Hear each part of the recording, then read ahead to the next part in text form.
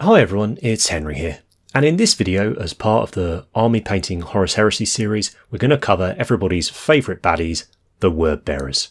Now I'm going to go for that traditional candy scheme or metallic red scheme that we used to see way back in book, gosh, what was it, 5? When we got them from Forge World.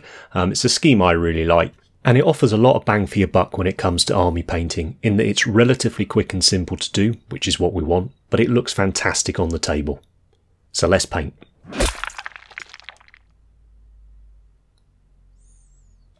First up, we're going to address the black areas of the armour. So over a Chaos Black primer, I've just base coated the model using Vallejo Model Colour Black through my airbrush. You could do it with a brush, doesn't matter. Just gives us a nice matte black to work from. And then for our first highlight, I'm using quite a dark turquoise colour. In this case, Games Workshop Incubi Darkness. I've thinned this about 2 drops of thinner to paint, so normal airbrush thinner. And it's taking me, I don't know, 3 or 4 layers to just build up the highlight. And we're going for the shoulder pads and the knee pads. And just a nice simple light source from above. You can see there, I've built that turquoise up. And then for one final highlight, I've added in a little bit of off-white. In this case, I used Vallejo Model Colour Pale Blue Grey. Mix that into the airbrush pot that I already had my turquoise in. And I've added a few more drops of thinner. So this is probably nearer 3 drops of thinner to the paint mix. And you can see this highlight a little bit clearer. The key when we're highlighting black is just to leave plenty of that black there so that it doesn't end up looking like a turquoise.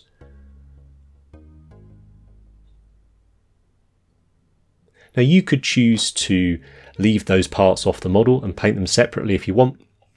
But I find a lot of the time I prefer painting models in as few sub-assemblies as possible. Makes it easier to match up the highlights, and I think it's just quicker on the whole when you're army painting. So I thought in this video that's how I'd do it. And the way to get around the fact that I want to airbrush more of this model is I'm going to use liquid mask to mask off those areas that we've painted black. Now I'm using a Humbrol one here, but they're all the same thing, they're like a liquid latex. And I've found the easiest way to apply them is using a cocktail stick. I tried using synthetic brushes, but they gunk up so quickly. You use isopropyl to clean them, but it was just a pain, and the toothpick or the cocktail stick, it's just really easy. I put a big blob on and then I use the tip to sort of manipulate it around. And because it's very viscous, you've got a little bit of control with it. Now once the mask is dry, it will go basically transparent like this. At this point, we can just carry on painting. Now for a candy scheme, which is where we have a metallic, it's slightly different to a metallic scheme, but basically we have a clear coat over the top of a silver or a gold or a bronze for that matter, but generally it's silver. And it's a simple 2-tone pre-shade, so I'm going to use a dark silver, in this case Vallejo Metal Colour Series Steel. So just getting a nice base coat of that over the model. Metal Colour Series are particularly nice in the airbrush, which is why I'm using it for this. And then for the highlight, we're going to use a bright steel. In this case, I'm going to use Vallejo Model Air Steel. So the same name, but just go with numbers when it comes to Vallejo. And to be honest with you, in this example, just use a dark silver and a light silver. It really doesn't matter. You know, whatever you like using, just get it on there. And this is to act like a black and a white and a grey when we do a traditional pre-shade. So we're going to hit the areas that we think the light's going to bounce and highlight, and we're going to use the lighter silver to represent that. Still leaving that nice dark silver in the shadows to give us a little bit of contrast across that colour.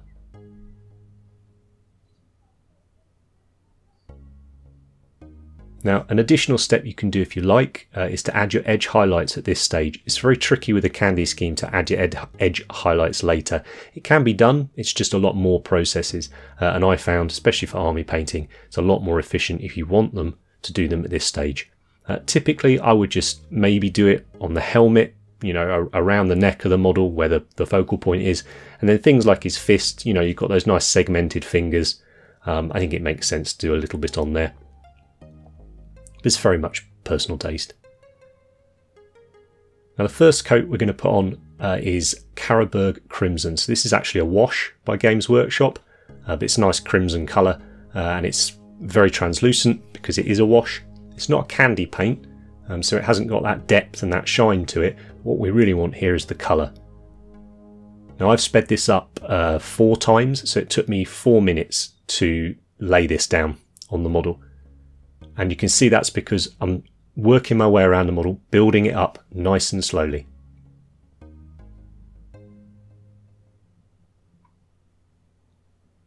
I haven't thinned this at all, I've just tipped it straight into my airbrush cup. And it's still 25 psi, still the same coat of paint evolution. And I'm spraying this into the shadow areas. I'm not worrying if I get a little bit of overspray onto the highlights, but this is really to give those shadows that crimson colour. Now once that's on, we're going to go in with a proper clear paint. So this is Tamiya Clear Red. Different companies do different clear paints. They're all decent, but Tamiya Clear Red's sort of the original. It's a lot of fun. It smells amazing, even with your mask on. So I've thinned this, probably 5 drops of thinner to paint, so it's a nice dilute mix. And really, as I'm moving around the model, I don't want to see much of a change in colour until I've got maybe 2 layers on. And then the key is to let it dry between layers. So I use the air from my airbrush as I'm going, and then as soon as it starts looking like it might be the colour I want, I'll stop, I'll get my hairdryer out, I'll let it sit for a minute because it does darken down as it dries. And it's important if you're going to be army painting that you note down the dilution that you use for this, and you note down how many layers that you put on. That way you'll get a nice consistent colour across your army, even if you add units in at a later date. And I'm spraying all over the model here. I'm not worried about hitting the shadows because I know it's a translucent layer of paint, so the shadow colour will show through. So I think I did maybe 2 more layers after the end of that clip, and here's where we got to. Now it's looking a little bit Blood Angel for my taste at the minute. So I'm going back in with the Carroburg Crimson. This time I have thinned it, so it's a 50-50 mix with airbrush thinner, so it's a real sort of thin glaze consistency now. I'm just going to give the whole model 1 coat, let it dry, see how it's tinted it, and then depending on if I like it, I'll give it another coat. You can see once that's dried, it's quite drastically changed the colour. Obviously it's changed the finish slightly. The wash does not have as glossy finish as the clear, but the most important thing is now we have a real crimson colour, rather than that, as I said, rather Blood Angel-y looking red we had. So once you're happy with the metallics, we can remove the mask from the black parts. Easiest way I've found to do this is with sticky blue tack. This is a really manky old piece and it's not doing a very good job. But yeah, plenty of the patrons gave me a tip about using blue tack to remove it. There's no risk of damaging the paintwork underneath them.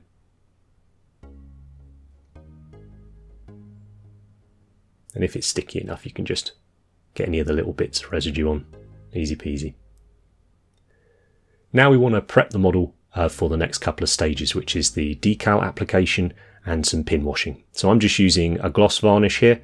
I've thinned it, maybe 2 drops of thinner to varnish, just normal airbrush thinner, and I'm giving the model at least 3 coats, but probably 3 to 5 coats, something like that. A really nice glossy finish. Because they're thin layers, I'm not worried about masking any detail.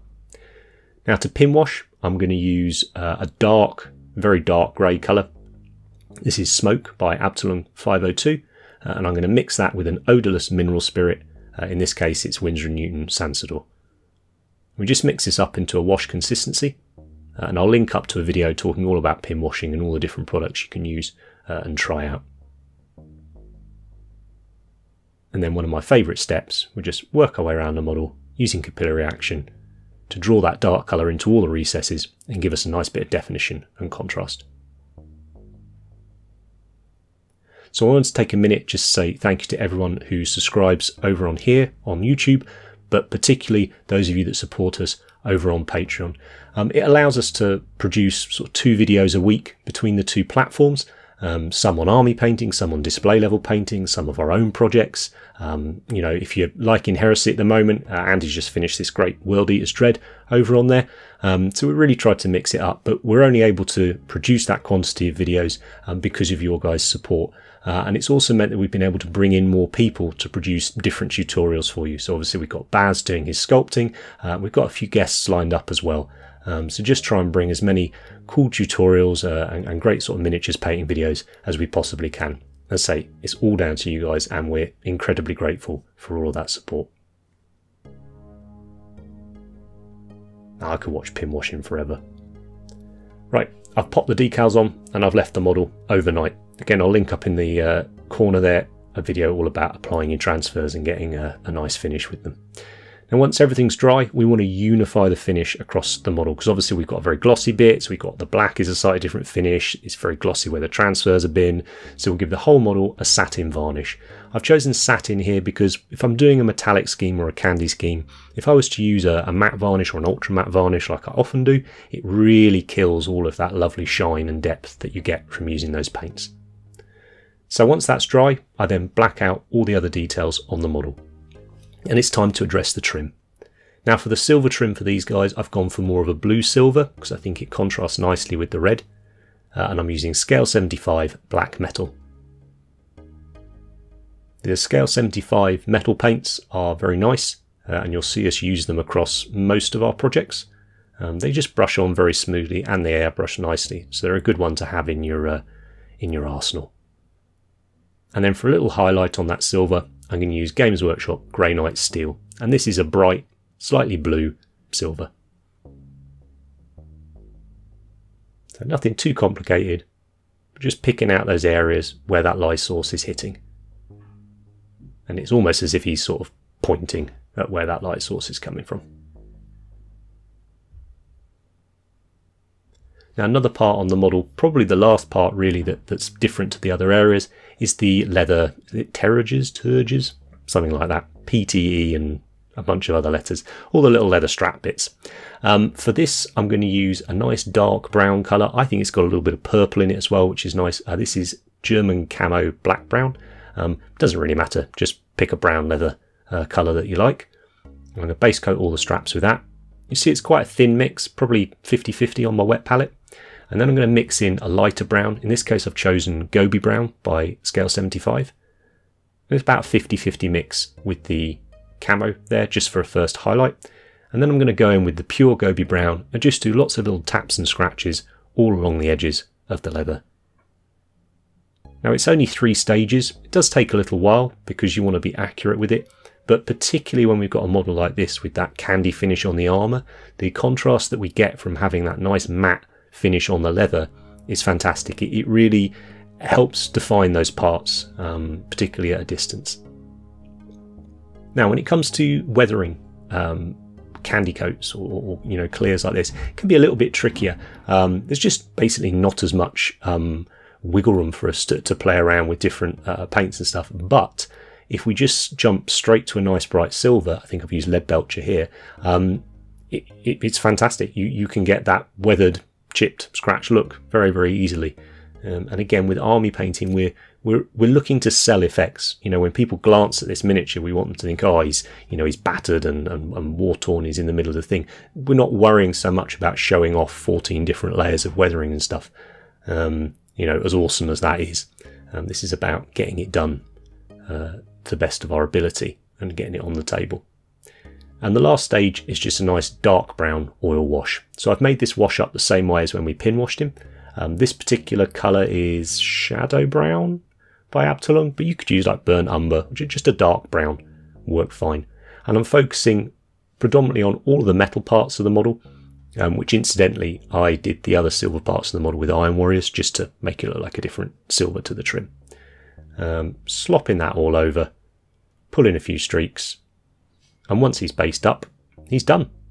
So these come together ever so quickly, these army painting videos, and really I think you could break this one down into the armour, the leather, and then maybe the trim, but you could rattle out an army which I think will look fantastic on the tabletop nice and quickly using this scheme.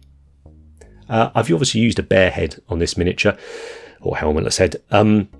If I was using a helmet, I'd probably go for green on my lenses, and I think something like Games Workshop Cabalite green, so do Incubi base, Cabalite green, little white in there for the highlight, I think would look and work really well with these, the bad guys that they are. They don't always need red lenses, bad guys. It does help, but yeah, we'll see. So I hope you've enjoyed the video. If you've any questions about anything I've used or the scheme itself, please feel free to pop them down in the comments and I'll do my very best to get back to you. Hit that like button, hit subscribe if you're not already, because it really helps us out. And I'll see you next time.